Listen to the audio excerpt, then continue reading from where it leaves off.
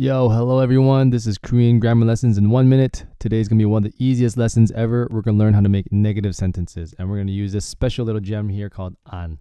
Super easy.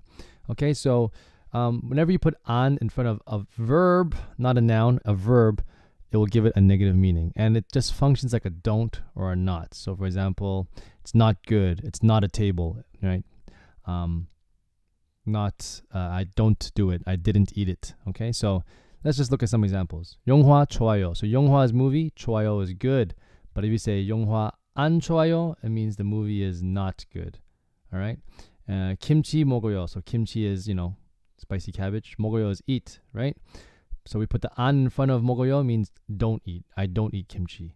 kimchi 안 먹어요. And if you're wondering why I didn't put the translation like an I, because it could mean you, we. In Korean, they don't say the subject often, okay?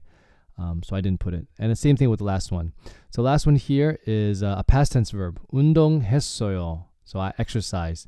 If you didn't exercise, which means you're lazy, you say 운동 안 했어요. I didn't exercise. All right? I hope it makes sense. Well, it does. So take it. See ya.